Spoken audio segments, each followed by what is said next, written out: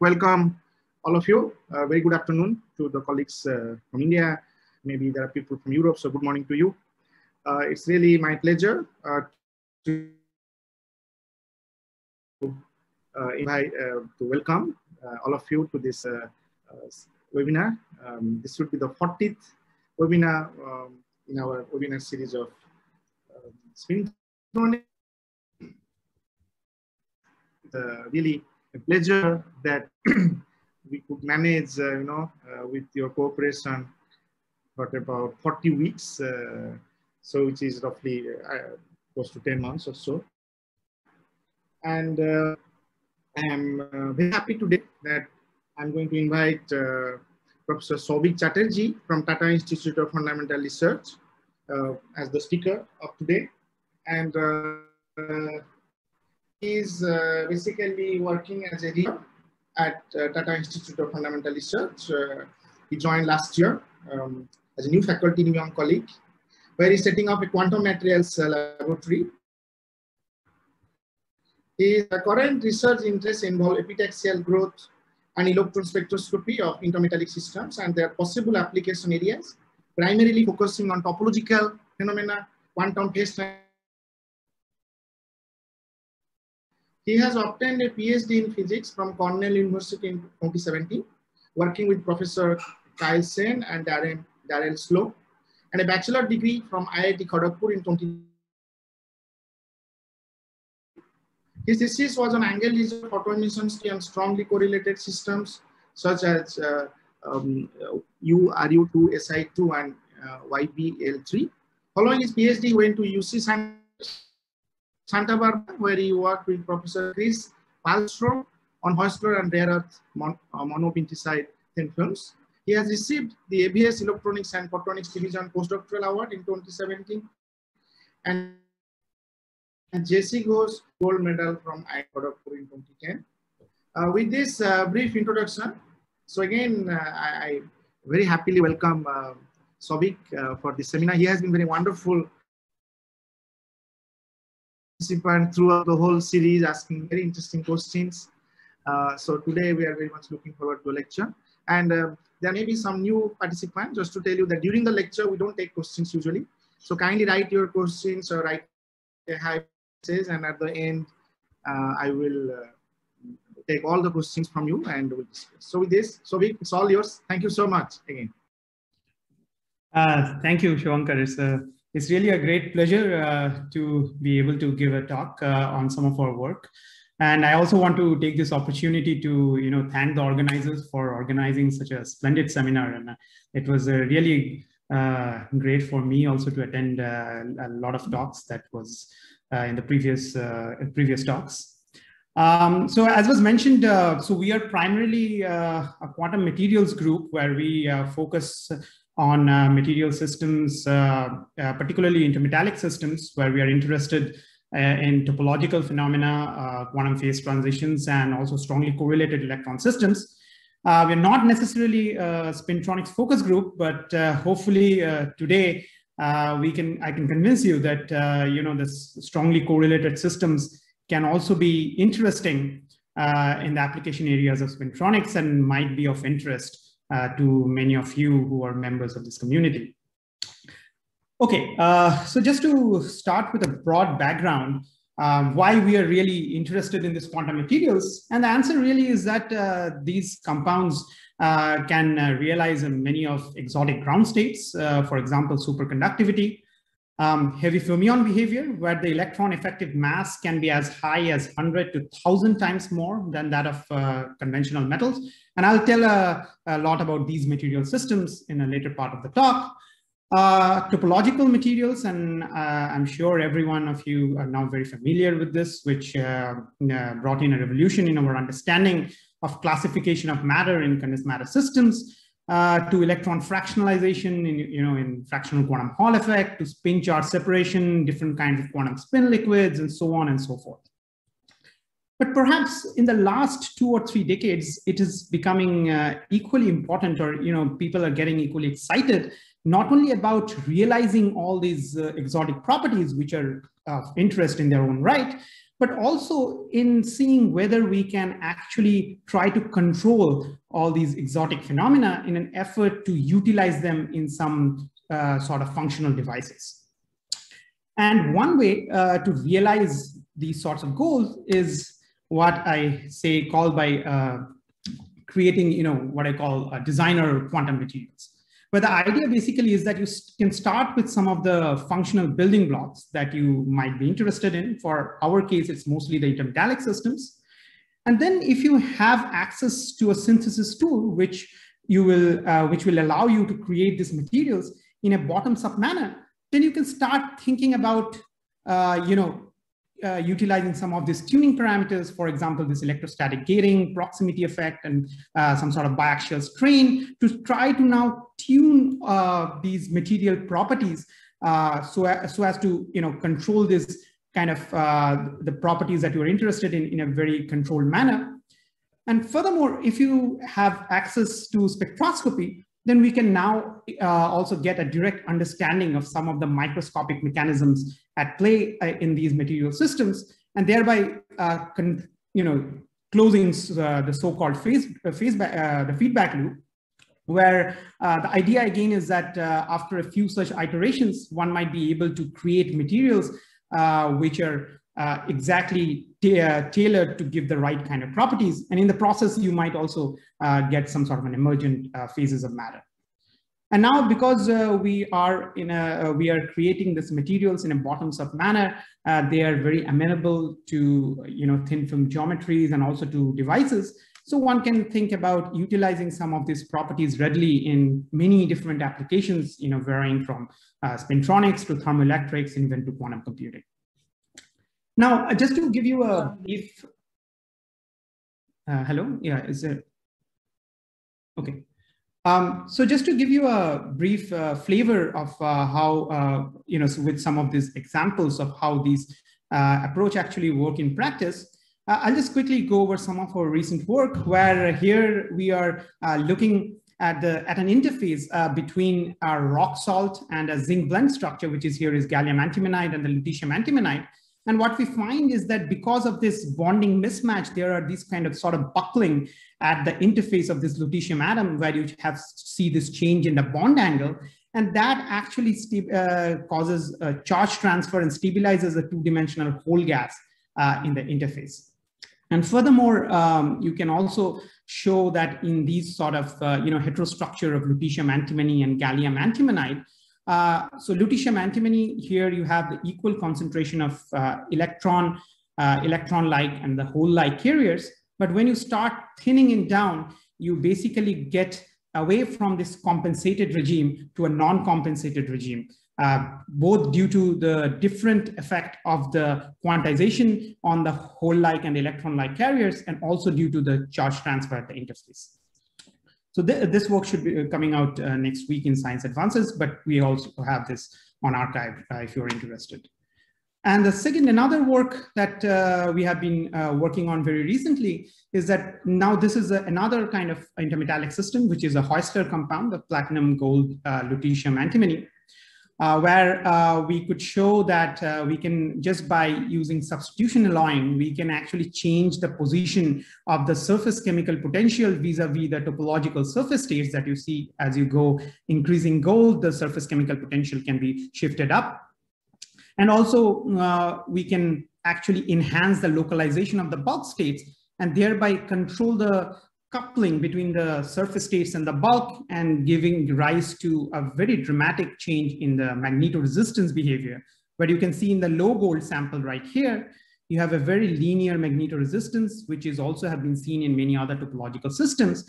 But just by playing with the amount of doping in this material system and just by enhancing the localization of the bulk state, thereby reducing the interaction between the bulk and the surface, we can actually get from this linear magnetoresistance regime to a regime where we can see the onset of the quantum Hall phase, which again arises from the topological surface states. Okay, so but today I will not be talking about either of these systems, but I'll tell you about another of these intermetallic systems, which are the heavy fermionic systems. And I'll show that how these materials might actually be important for the application area of spintronics, and where we can actually make use of the strong correlations that are present in these heavy fermionic systems into something useful, and that is the generation of the giant spin orbit torque. And that's basically the main title of the talk as well. All right, so, of course, in this community, to this audience, it probably needs no introduction, but just so that we all are on the same page. So basically, the idea of spintronics has been around now for quite a few years, and it has been attracting a lot of attention because with this, if one can make a really useful spintronic device, then it has a lot of applications, particularly in terms of energy efficiency and also like waste heat management. So it has all these nice benefits. But on the left, what I'm showing you here is kind of a view graph from Intel, where they were showing that, over the years, it has become more and more apparent that to really make these sort of interesting phenomena encompassing spintronics into a viable technology, what we really need are actually new sorts of materials, okay, which have better properties and which can really make some sort of a viable device. And so I'm having some problem. 1 minute. Yeah. Okay, and so the one area where this idea of spintronics is very close to actual commercialization is this idea of this spin transfer torque magnetic random access memory, where basically the idea is that you are passing a current through this tri-layer junction where you have an initial ferromagnet and a spacer layer and then another ferromagnet. And what is happening here is that when you pass this current getting spin polarized, and then that spin polarized current can get absorbed into the next layer. And then when it gets absorbed, there is a transfer of the angular momentum. And by then it can provide a finite torque to the magnetization vector and thereby flipping it. So instead of utilizing magnetic field, we can use charge current to actually bring about flipping of the magnetic vector of the free magnetization vector of the free layer. And utilizing these sort of tunnel barrier devices, we can actually have a very different resistance based on whether the magnetic moments are aligned or anti-aligned, and thereby that can be used as units of memory like bits 0 and 1. And this has many advantages. For example, it can be non-volatile, it can be fairly fast, it can be dense, and there are also many, there are no moving parts. The fabrication is generally easier, and it's also relatively easier to scale things up. But perhaps you can immediately recognize there is a little issue in the sense that what we are doing here is that we are actually passing current to exert some finite amount of torque on the magnetization vector, which is a macroscopic vector. And so basically what we need is a huge amount of current to actually have a finite amount of torque, which can switch this macroscopic quantity. So, but the problem here is that because this is, there is a spacer layer through which the current needs to go through, we have to really work very hard to push a large amount of current. And many a times what happens is that this can actually destroy your device because these spacer layers are, of the order of tens of nanometers.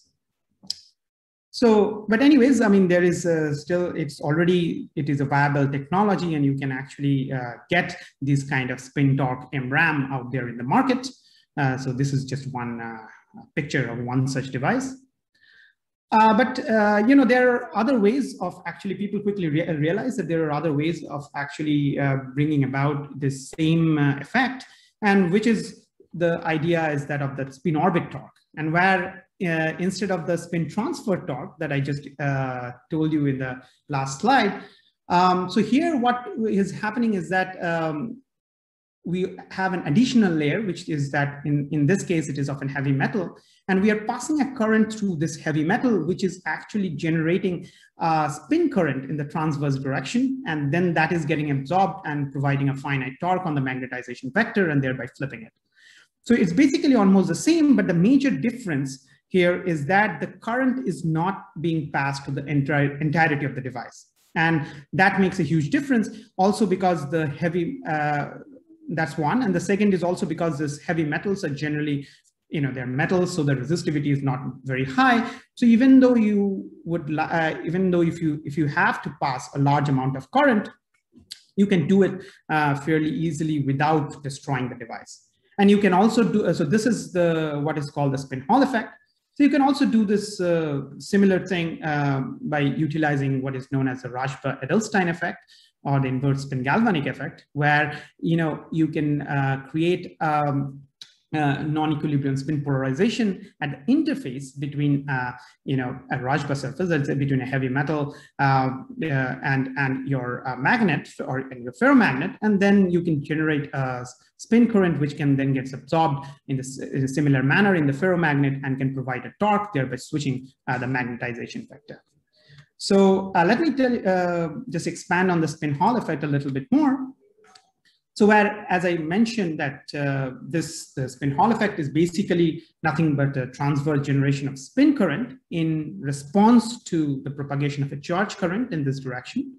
And this can have a few different origins, and broadly you can divide it into two different camps. One is the extrinsic effect and another is the intrinsic one. So for the extrinsic effect, it's probably a little easier to understand. You can think about the electrons which are moving in your material system, and you have some impurity which has a strong spin-orbit coupling, and then the electrons can suffer some spin-dependent scattering, and that can generate this kind of a transverse spin current. But it can also occur, in an intrinsic manner, where if your material is already very spin orbit coupled, a heavy metal, for example, then the electron, while moving through this material system, can actually feel the effect of an effective field and thereby create this transverse spin current. And it turns out that this actually the material's Berry phase actually plays a big role. So the electronic structure of the material system can have an effect on the strength of the spin current that you can generate in your material system. And so here we will actually look more, expand on this idea of this correlation between the electronic structure and the spin Hall effect that one can generate in any material system, and that in a way would be the meat of this talk today. So just to take this this idea a little bit forward. So in a very naive terms, if we want to enhance this spin Hall effect, one way might be to increase this spin orbit effect. And that you might want to increase the L dot S term, right, near the chemical potential. So naturally, one might be persuaded to look at the bottom half of the periodic table, because there you can actually have large orbital angular momentum, spin momentum, and so maybe you can one can expect that you can get a large spin Hall conductivity as well. So naturally, people have been looking at the lanthanide series. This is just a portion of the lanthanide series where all of them have partially filled F shells. And so this is what I'm showing you here is basically some calculations from the density functional theory, where you can estimate what would be your spin Hall conductivity in your material system. And so on the y-axis, you have the spin Hall conductivity. And on the x-axis, what I'm plotting here is this on-site correlation U. So this is nothing but a way to incorporate the strong correlation effect that the F orbitals feel, because the F orbitals, the overlap between the two adjacent F orbitals is very small. They are not very as expanded as other the D or SP orbitals. So one way to that's why they have a high on-site Coulomb repulsion. And so one way to take that into account in your calculations in the density functional theory is to add this kind of an ad hoc parameter, which is the on-site Coulomb repulsion U. And what I'm showing here is that if you look at, for example, a homium or dysprosium, when I increase this parameter U, what is happening is your spin Hall conductivity is going down. And what is happening actually in your band structure is that when you add these on-site correlations, the contribution of the F orbitals in the valence band actually getting more and more diminished. So the F levels are going more and more below, higher in binding energy or below the Fermi level.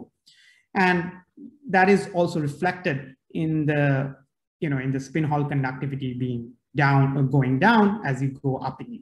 And you can also see that, okay, in lutetium, because it has a complete F shell, so, these F shells are very inert, so you won't expect any much contribution from the F orbital anyways, so there is not much effect when you increase the U or the on-site correlation.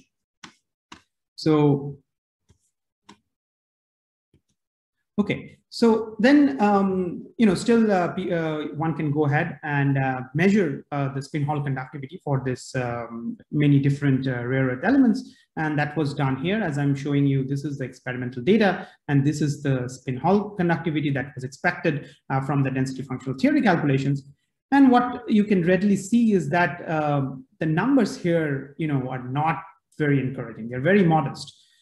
And one reason to understand this is that even though you would expect that, because this has the unfilled F shell, you might have very large spin Hall conductivity in these materials, but because of this on-site Coulomb repulsion, and if you look at the band structure, there is actually very small contribution of the F orbitals in the bands close to the Fermi energy, or that crosses the Fermi energy. That is where most of the effect is coming from. So now then naturally the question that maybe comes to your mind is that, okay, so if that is the case, A, can we enhance the F electron density of states at the Fermi level?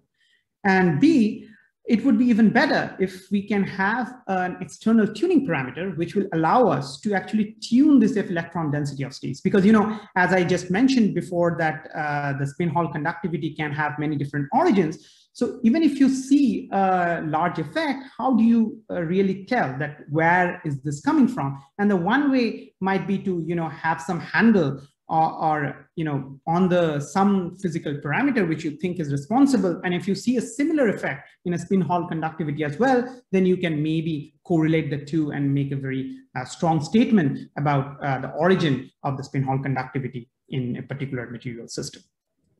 And the last point that I want to mention here is about the electronic correlations. So if you look at the literature, at least in the current literature, apart from this our work, which I'm going to tell you today, so you can, I think we can broadly classify the materials that have been studied for this large spin Hall conductivities into three different categories. One is the heavy metals.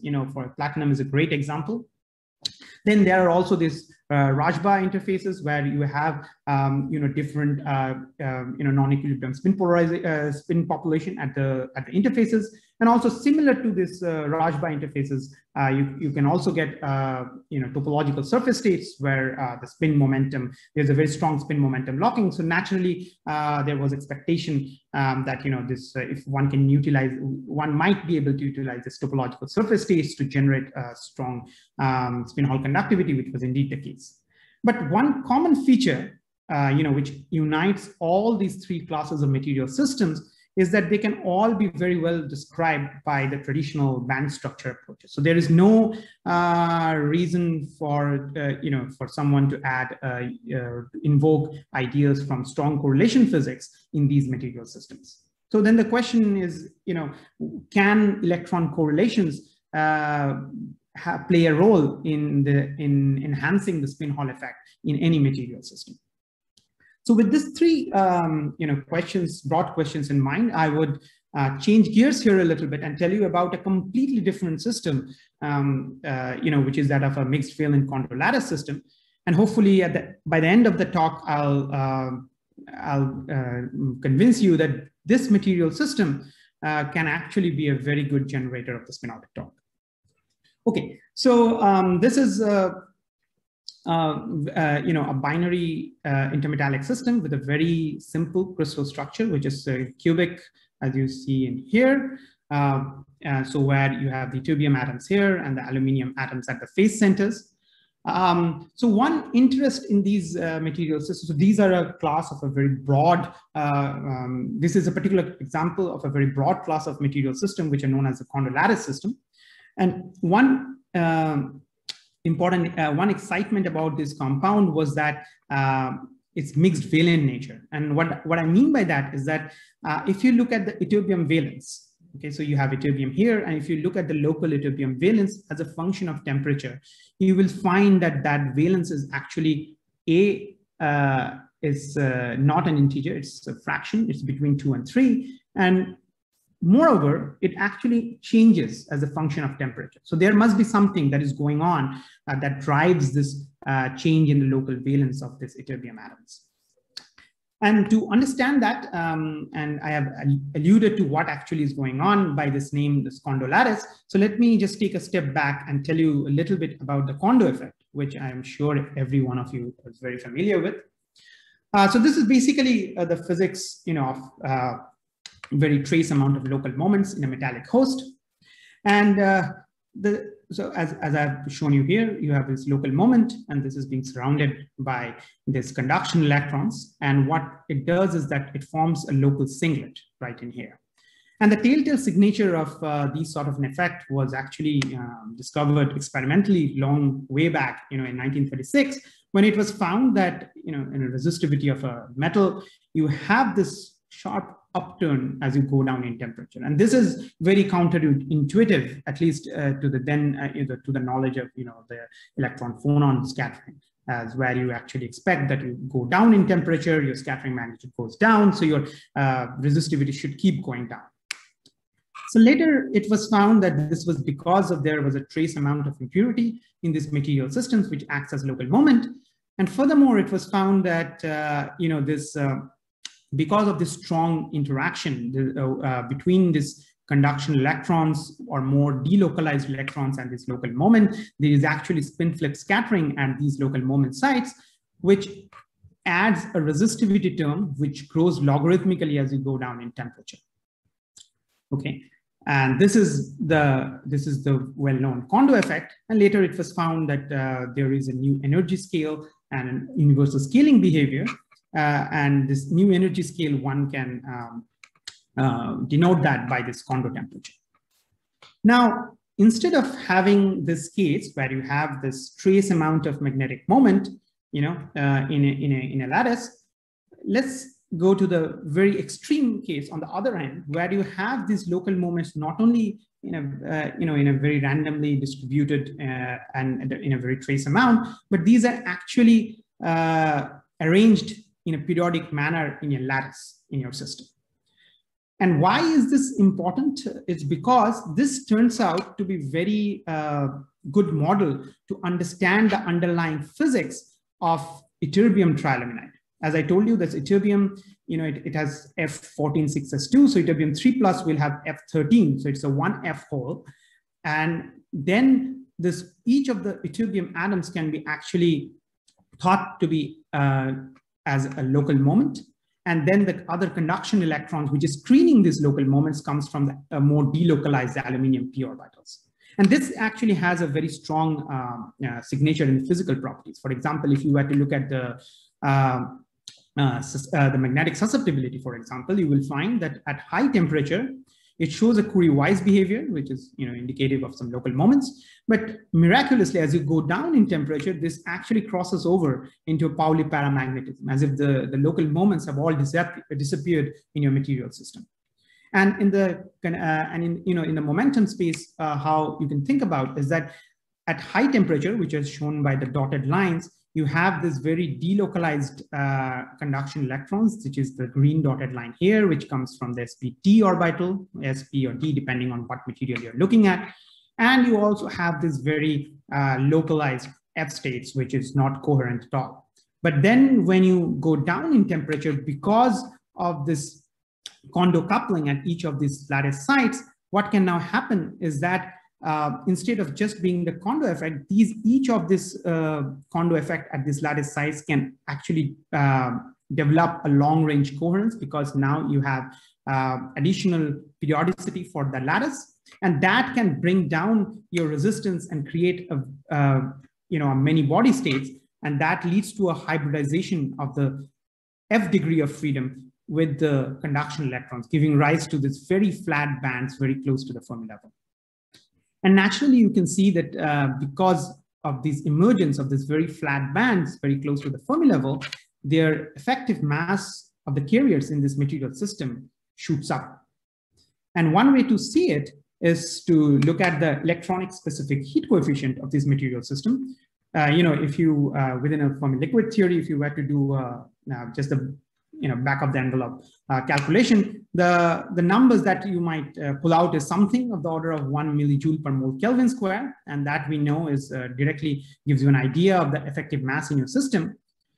And if you look at some of the normal materials that you might be interacting with in your day-to-day life, you can see that this number is actually not that different from what you estimate, just very simply, from here.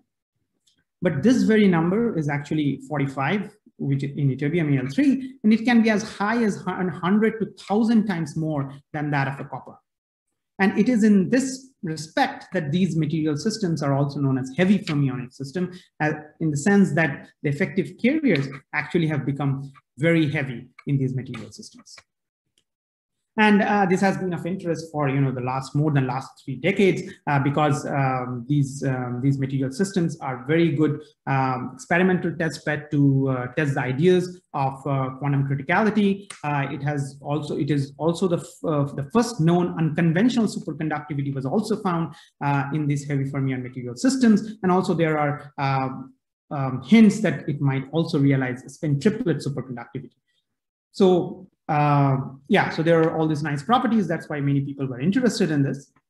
But what we were interested particularly was to understand how this local change in ytterbium valence that I just told you some slides back actually is actually related, or if it is actually related to the electronic structure or the momentum resolved electronic structure of the material system.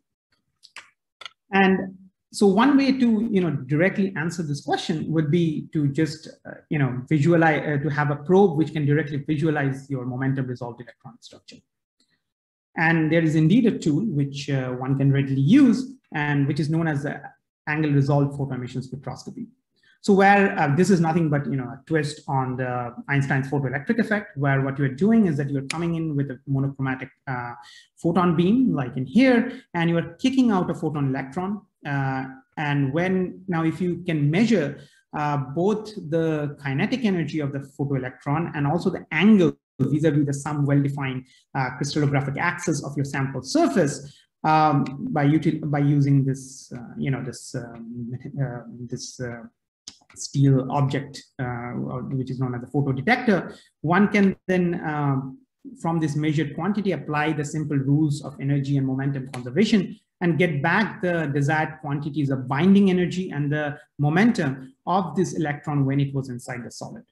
Now, if you do this for many different angles, you can then relate it to the many different momenta, and also you can also get a idea about all the different binding energies. And so if you stitch all of these together, what you can generate is something known as this kind of a electron map. So what I'm showing you here is how the electrons are arranged for a particular slice, a planar slice at the binding energy 0, that is at the Fermi energy of the 3-dimensional Brillouin zone. And we can go down to higher binding energy just from the same measurements.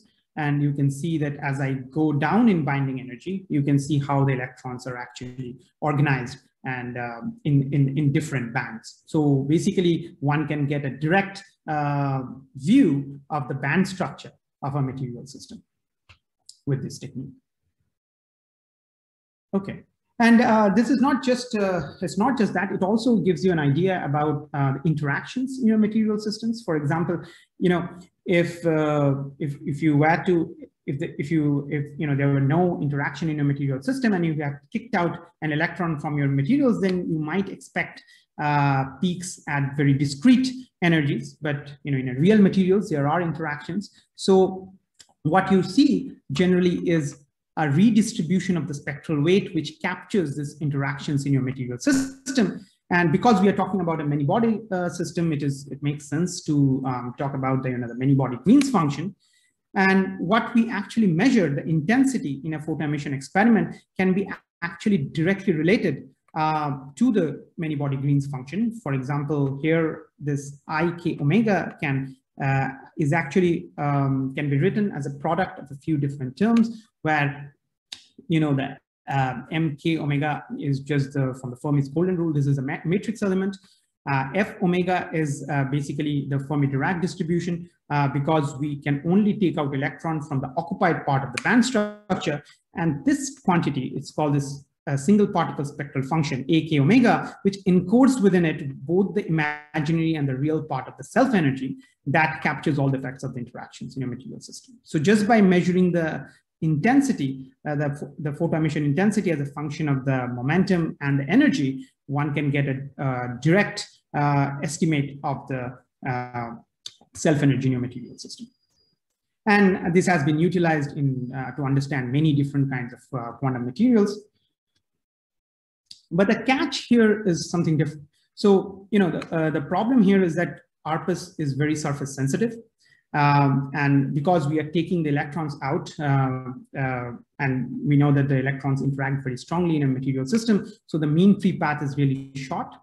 And so that creates a very stringent requirement on the kind of material system that we can actually probe.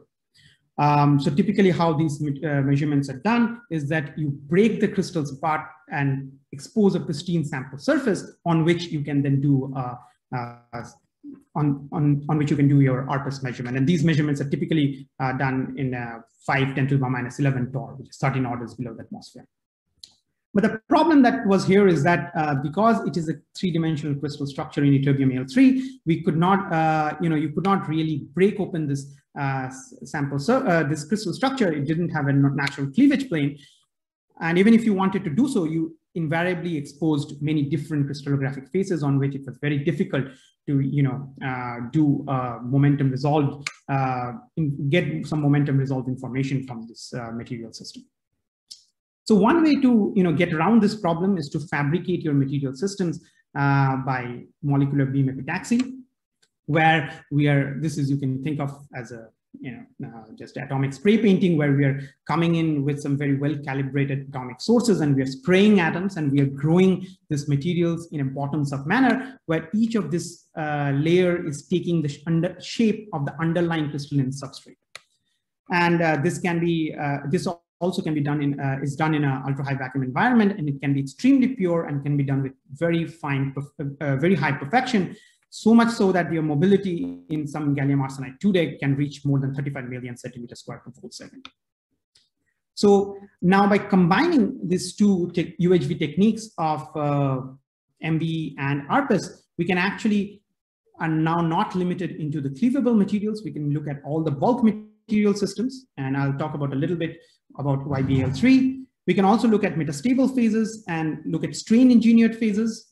And also we can look at artificial heterostructures and superlattices. And so by all these things, we can have independent control over all these different tuning parameters that I told you earlier, and directly visualize how the electronic structure is changing in response to the changes, in response to all these tuning parameters.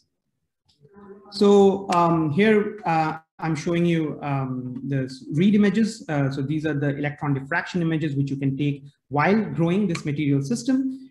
So we use magnesium oxide to grow this ytterbium trialuminide thin film because it has this right lattice constant. But as many of you might know, it's difficult to synthesize an intermetallic system on an oxide substrate. So we had to do a few tricks of utilizing aluminium and lutetium trialuminide as a buffer layer. And you can see that by the time we have our ytterbium trialuminide, we have very nice streaky read pattern, which indicates that we have a smooth surface. And we have also good crystallinity in our material system. And this can be independently verified by X-ray diffraction measurement. We have a single phase, these are epitaxial. And also by just looking at the transport measurement, we can see that below about 37 Kelvin, resistivity has a T-square behavior, which indicates that there is a Fermi liquid like behavior, which is stabilized below this 37 Kelvin. And this will be an important temperature in the next couple of slides. So this is just electronic. So this is just the measurement that I'm showing you from the ARPUS of ytterbium trialuminide and also the lutetium trialuminide. So what you can readily see here is that because the ARPUS is actually one electron removal process, if you started with an F14, you should get F13 final state. But if you had started in a mixed state as an ytterbium trialuminide, which you have both F14 and the F13 initial state, you would end up having an F13 and F12 final state. And as you can see here in ytterbium trialuminide, we have clear contribution from both the F12 and the F13 final states, which is the green one. But as opposed to in lutetium trialuminide, which has a full F shell, you only have contribution from the F13 final state. So this again is a spectroscopic confirmation that ytterbium trialuminide is a mixed valence system.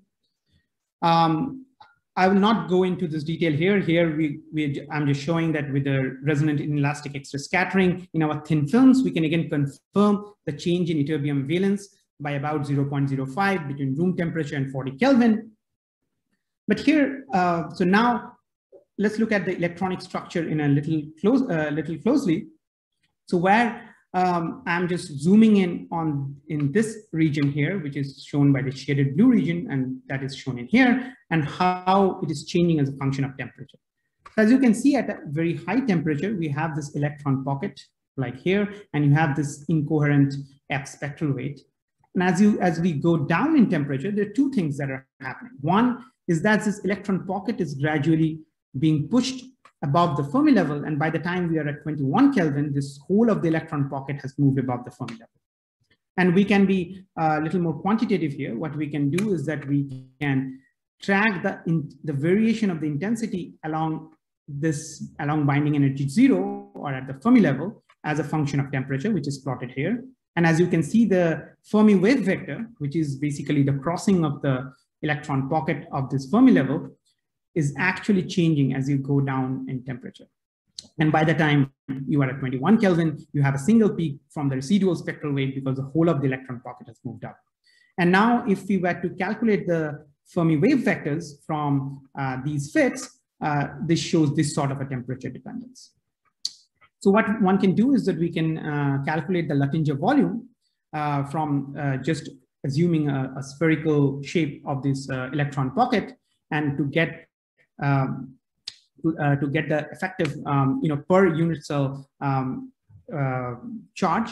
And so when we do that and we plot it on top of the change in the electron change in the local valence of the ytterbium, we see exactly one-to-one correspondence. So all these things are directly measuring the local ytterbium valence, the change of it. And here the red circles are basically the change in the Luttinger volume that we estimated from our ARPUS measurement.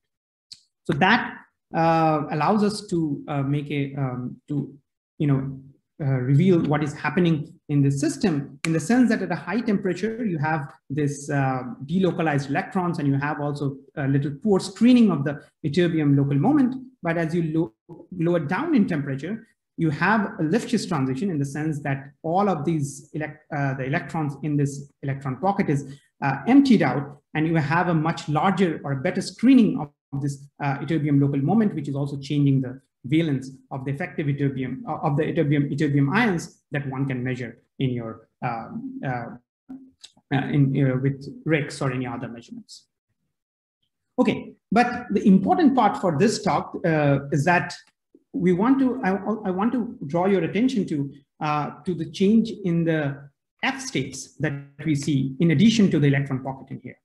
So as I said that as you can see, these states here are much broader at high temperature, and it's getting much sharper in the momentum space.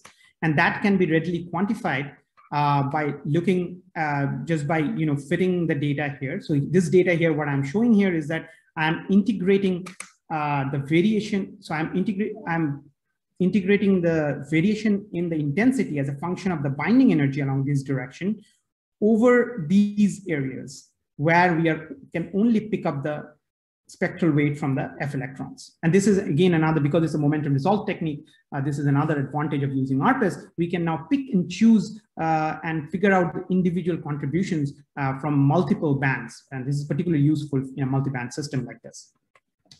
So when we do that, as you can see that as we go down in temperature from red to the blue, there's two things happening. The broad spectral waves become sharper and it moves closer and closer to the Fermi level, as we see here. And from here, we can actually get an idea of the scattering rate, which is, so here I'm plotting of the imaginary part of the self-energy.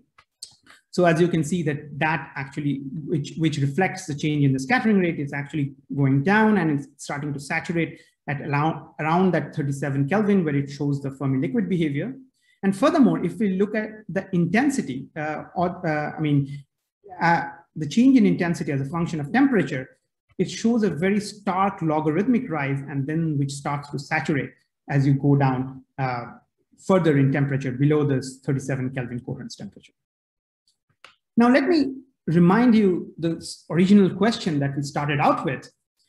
So we asked, can we enhance the F-electron density of states at the Fermi level? And hopefully I've convinced you that in this particular material system, taking advantage of the Kondo lattice effect, we can actually do that, as you can clearly see in this RPS measurement.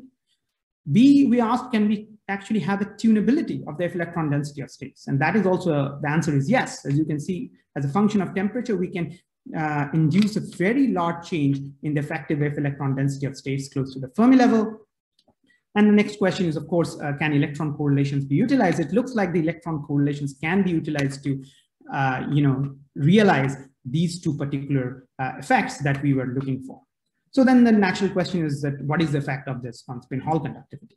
And again, as I told you, that because we are in a thin film geometry, we can readily, make heterostructures, and we took advantage of this capability to create this heterostructure of iron and ytterbium trialuminide, so that we can do spin torque ferromagnetic resonance measurement, which is probably familiar to all of you. But anyways, I'll just quickly describe this. So what we're doing here is that in this heterostructure, we are passing a charge current through this ytterbium trialuminide layer, which in response is generating a spin current, as I discussed, in a perpendicular direction that is getting absorbed by the ferromagnet, which is putting a torque on the magnetization vector. Now, because this is an RF current, okay, so this is done under an applied magnetic field, which then drives this magnetization vector into a resonant position. And then because of that, it also changes, because this effective magnetization vector is now precessing, that also leads to a change in the anisotropic magnetoresistance with the same frequency as that of the current. Now one can actually mix the current with this change of the anisotropic magnetoresistance and read that as a DC voltage. And if you do some math, you will see that you will get this sort of a functional form, where you basically get two parts which are of interest, which is a symmetric part, which gives an idea about the in-plane torque, and the antisymmetric part, which gives you an idea about the out-of-plane torque, which is mainly due to the Oersted field that is being generated by the application of this current. Now, by measuring this, we can actually get an idea of the in-plane torque and the subsequent spin Hall conductivity. And I'll explain a little bit in the subsequent slides, but just a few things first about the structure. So as I said, that we can grow ytterbium trialuminide on the magnesium oxide, and we can also grow epitaxial iron on top of the magnesium oxide. If you particularly look at the crystal structure orientation, that we expect iron to rotate at 45 degrees with respect to the ytterbium trialuminide and MgO, and that can be directly seen from the read images in here, and also in X-ray diffraction. Then second, we can also characterize the magnet layer itself by, with this ferromagnetic resonance technique, and we can verify that the values that we are getting, for example, for the cubic anisotropic constant is not very different from that of a bulk iron. And also the Gilbert damping parameter we get is about 0.003, and I think the literature value is between 0.002 and 0.004, which is also gives us confidence that the iron layer that we're growing is actually of high quality. And now coming back to the spin Hall effect. So as I was telling you that we can, when we get the mixing voltage as a function of the applied magnetic field, So we can get this sort of a curve, which then one can fit to us both as a sum of symmetric and an antisymmetric component. And from the symmetric component, one can get an estimate of the spin Hall conductivity. And we can do this exercise. And when we plot it as a function of temperature, we can do this at very different temperatures, right? And we do this for both ytterbium trialuminide and lutetium trialuminide. So remember, lutetium trialuminide was a conventional metal analog of ytterbium trialuminide, which had a full F shell where there is no expectation from Kondo effect. And ytterbium trialuminide was the one which had a 1F hole where we saw there is a very strong Kondo lattice behavior. And we can see that in ytterbium trialuminide, very surprisingly, there is a very strong temperature dependence, and which seems to be starting to saturate exactly below this T star, which is about 37 Kelvin. Now, just to remind you that, yes, unlike lutetium trialuminide, where you don't have much difference in the spectral weight between 300 Kelvin and the 30 Kelvin, as is also shown in here, and this slight difference can all be taken into account by the change in temperature because your Fermi distribution is changing. And so your integral spectral weight doesn't show any change, whereas in ytterbium trialuminide, as I had discussed earlier, it is a very strong logarithmic temperature dependence, which starts to saturate at T star at this temperature. And now when we do this measurement at many different temperature and we just plot these two apparently disparate quantities of, one is the integral spectral weight of the F electron density of states in ytterbium trialuminide and the spin Hall conductivity that we measure in this heterostructure, we see a very strong correspondence between these two quantities. One, both in terms of the temperature dependence, that is, both of them shows a logarithmic rise and also seems to be saturating below this T star. And just so that, if you are interested in terms of the numbers, so how much spin Hall conductivity are we extracting? I have actually plotted with some of the more well-known intermetallic systems that has been measured or that people are enthusiastic about. And you can see that we have almost more than an order of magnitude higher spin Hall conductivity that we have measured in these material system, albeit at 37 Kelvin. But I wanted to also point out that even at room temperature, we have a very strong, this is almost almost 0.5. So it is still very close to the best that has been reported in the literature. I must point out that these are all the ones that has been extracted by STFMR technique. There are, of course, recently two, not very recent, like a few years ago, two reports of even higher spin Hall conductivity, both using second harmonic technique. One is in bismuth antimony, which I believe is in room temperature, and it's almost 8 times higher. I think not 8 times. I think it's almost closing to 10 to the power 7 range. And this is in a magnetic topological insulator, which is again at a very low temperature, where also it has a higher spin Hall conductivity than YbL3. But among all the known intermetallic systems which are measured by STFMR, we have more than an order of magnitude larger value from YbL3. All right, so I think I'm almost close to my allotted time. So I'll just leave with this final thought that I think I have been able to convince you that we can enhance the spin Hall conductivity from the hybridization of the 4F states with the itinerant bands. The manipulation of this quantum many body states we showed here in a Kondo lattice systems, but perhaps in many other material systems can perhaps be a productive strategy for increasing the spin Hall efficiency. And one must remember that this strong correlation is not necessarily low temperature physics. So there is hope that we can actually get this very large effect even at room temperature, where it might start becoming more useful from the technology perspective. And another, for the heavy fermion community, I think the spin orbit talks might be a way, to sensitively probe some of the characteristics of the heavy fermion systems in itself. And finally, just, which was a little aside, in our ability to show this correspondence between the real space and the imaginary and the momentum space electronic structure in this material system. I hope to have convinced you that a combination of synthesis and spectroscopy really is powerful to offer new insights and perhaps new ideas for material design. Okay, with that, I want to thank particularly Neil Reynolds for carrying out most of the STFMR measurements, and some of the people that I have really enjoyed working with, Kyle Shen, Darrow Schlom, Dan Ralph, and Chris Bomstrom. With that, thank you, and I'm happy to take any questions that you might have. Okay, thank you so much, Souvik, for this wonderful overview of this very interesting class of materials. So I clap for you for your excellent work. Do I have questions from others before I ask? Okay, maybe I can just kickstart. This YBL3.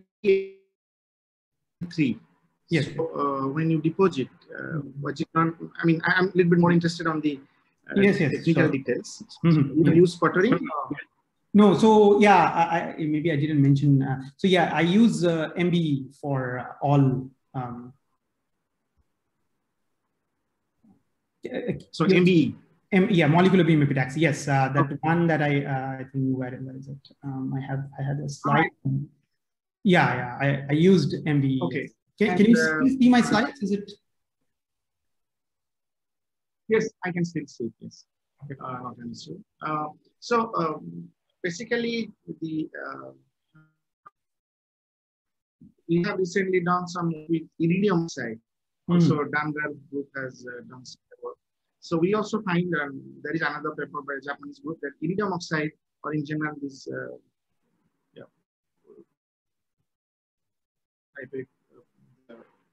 iridium or ruthenium, their oxides also, are potential probably.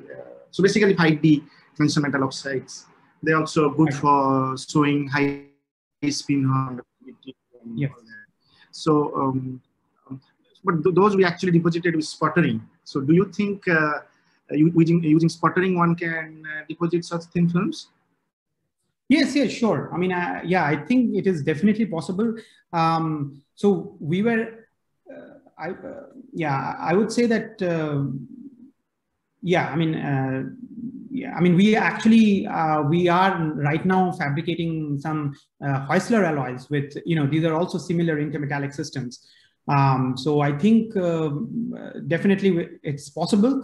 It's just that one thing for these Kondo lattice systems, it has been found even in single crystals that they are very sensitive to impurities. So the property that you get can vary quite a bit depending on the impurities in your material system. But we did find that the ytterbium trialuminate was quite robust in terms of some of the characteristics that we were interested in. So I think it's definitely possible. Yes. Whether will it be easy to get a single phase? That might be challenging. Yeah. Okay. Well, I have some more questions, but I come back to that later. Let's take from others. So there is Gabriel says, he thank you for your good talk. There is just a question from my student Abhishek. So why did you choose to deposit iron on top of YBL3? Nickel iron could have also. Yeah, excellent question. Yes, I take your point. I think nickel iron would have been even better. It's just that, sometimes you are limited by the elements that are present in your chamber. So honestly, that is the reason. And I would also say, and that's why I actually presented the magnetic characterization, because, you can get rid of magnetocrystalline anisotropy quite a bit on nickel iron. But in iron, we did see very strong magnetocrystalline anisotropy. So we had to go to very high frequencies. But in nickel iron, you can do a much better job, even lower frequency. Yeah, so nickel iron is much better. That is true. And I think there won't be that much interfacial reaction as well. So we have plans to try it. We haven't done it yet. But yeah, I totally agree.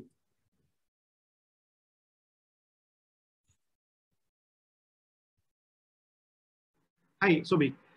So you are planning to kind of set up some STFMR setup in TIFR?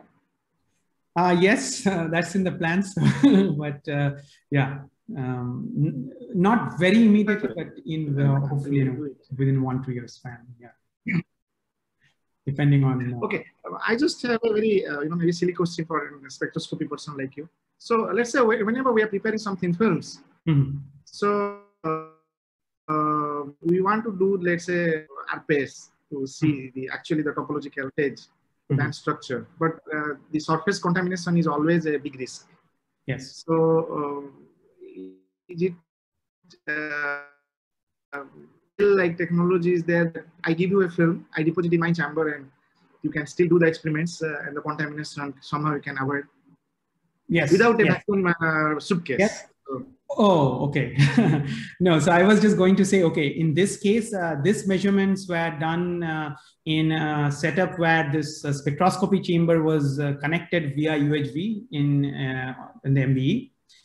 But I just quickly showed some slides. So for both for this lutetium antimony work and for this Heusler work, platinum gold lutetium antimony, both were so we did this at ALS, at the Advanced Light Source. So we could take make the film in Santa Barbara, you put it in a vacuum suitcase, drive up there, and put it in that the chamber there, and it worked. And also we have, I am not showing that particular data, but we have exactly very of similar quality data where, so we can do some tricks, but that is dependent on what material. For example, in platinum lutetium antimony. So antimony, you know, is a volatile species, right? Relatively volatile species. So what we can do in the chamber, once you grow, you can lower down the temperature and you can grow an amorphous layer of antimony on top. So which prevents your sample from oxidation. And then you take it out, you know, just as you would take any other sample. Then you put it in a spectroscopy chamber, and then you controllably heat your sample up to get rid of this antimony, and that is around 380 degrees Celsius, and you can recover the sample surface. The problem is sometimes you might have to be careful, I mean, in the sense that if this compound did not have any antimony, then there is a chance that the antimony will diffuse into your material system. And then, I mean, there are some materials challenges, you know, then one has to think whether this antimony is basically reacting on the surface or not. So those kind of challenges are there. But if you have a volatile species, that's another way of doing things. Okay, thank you. There are a few nice questions from Sunil Nair. So he says, nice talk, a few queries. First one, T-star is the Kondo coherence temperature. Correct. Is that true? Yes, yes. T-star is the Kondo coherence temperature, yes. Okay, so next question is, why is the spin Hall value so large at room temperature itself? Right, right. And also I can see another question, I'll answer both of them together, that are there reports of spin Hall measurement on elemental 4F, like chromium and cerium, right? Yes, so yeah, this is a great question. And I think I might have glossed over it quickly, but so here is the thing. Yeah, yes. So particularly if you look at this paper by actually Neil in this PRB 2017, so he actually measures many different rare earth elements for spin Hall conductivity. And what he finds is that chromium gives him the largest spin Hall conductivity. But still, even if you take the largest among all the rare earth elements that he measured, I think he didn't measure cerium though. But I think, you know, from this naive estimate, I think the cerium would be quite small compared to chromium. Like you ideally would want like quarter or 3/4 fill. And that's what roughly also was a trend seen in the experiment. But anyway, so what I was going to show here is that, so yeah, chromium is here. And ytterbium trialuminide is on the right. So you can see, I mean, it's orders of magnitude larger in YBL3. So this brings to the first question, that is like, why is the spin Hall value so large in the room temperature itself? So this is an hypothesis. Well, I mean, maybe a little more educated guess in the sense that if you look at the band structure, let's go to the lutetium Al3 band structure. What is it? So even here, if you look, so there is, compared to a elemental metal, you have still a larger component, not of F, but of D orbitals. And even in YbAl3, even at room temperature, so there is still some incoherent spectral weight at 255 Kelvin. So I think in general, alloying with an elemental like F shell element might actually already be a good strategy to enhance the spin Hall effect. And then, of course, the Kondo effect comes on top. So that would be my answer. Okay. So Shubhankar, if you allow, can I just ask one more thing? So Souvik, very nice talk. I really enjoyed it. Thank you. Can you draw some inference regarding the heaviness of your electron itself with Yes. this? I mean, for instance, what would happen in that sense? YbAl3 is what you would think is a below average heavy Yes. fermion system, right? Yep. And something like say SVD3 or one of these big guys. What do you think will happen there? I mean, I'm sure nobody's tried it, but can you hazard a guess? Yes. So there is basically, I would say, there's a positive and negative. I would say that, yes, I mean, as you rightly said, that, you know, if you have a very sharp change in your, for example, in cerium, cobalt, indium 5 or others, where you have an even heavier mass, so you see even more flat, right? So you have a very high density of states, very close to the Fermi level. So that might give you a higher, you know, I would expect you get an enhanced effect.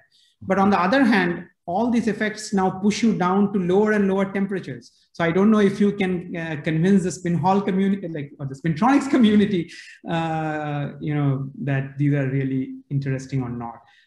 So that's like a double-edged sword in that sense.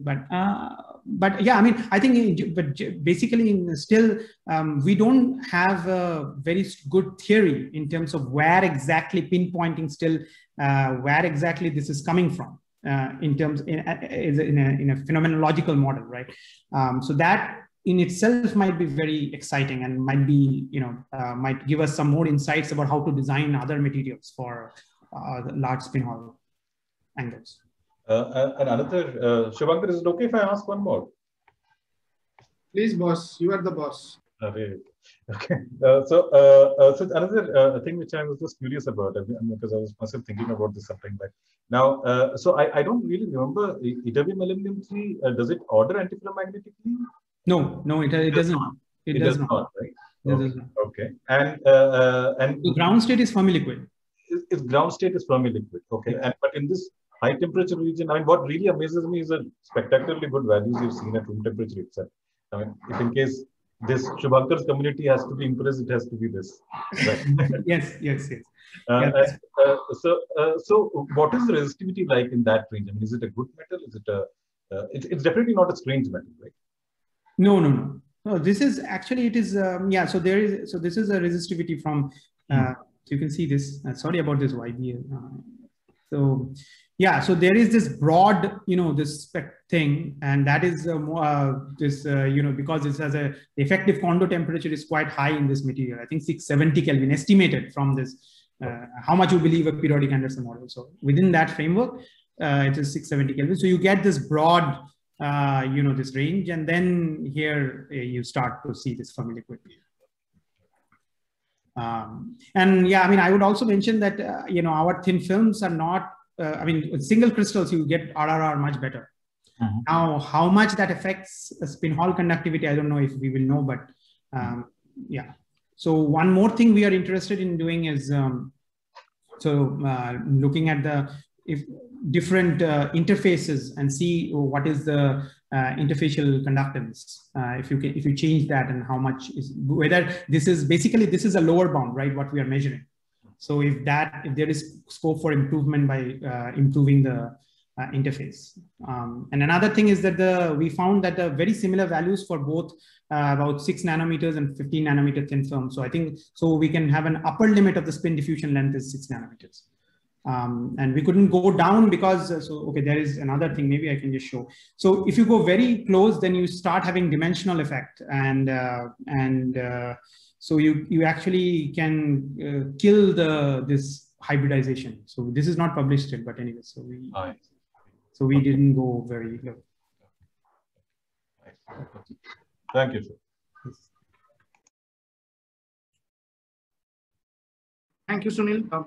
So I do not see more questions. I will just ask maybe one question if Souvik doesn't mind. So I think that time I had some little bit of internet issue. I could not hear you, Souvik, nicely. Yeah. See, I am a poor person. I don't have MBE. You all have to. Just spotting. So people like me, poor people like me, if they want to deposit such YBL3 or LUL3 or any other 4F elements, is it possible by sputtering or not at all possible? No, I think it is possible because, I mean, okay, I don't have the reference, but so there is a paper on samarium hexaboride, which was grown by sputtering. I think it was Ichiro or CL Shen. Anyway, so there is a Science Advances paper on spin Hall conductivity of samarium hexaboride.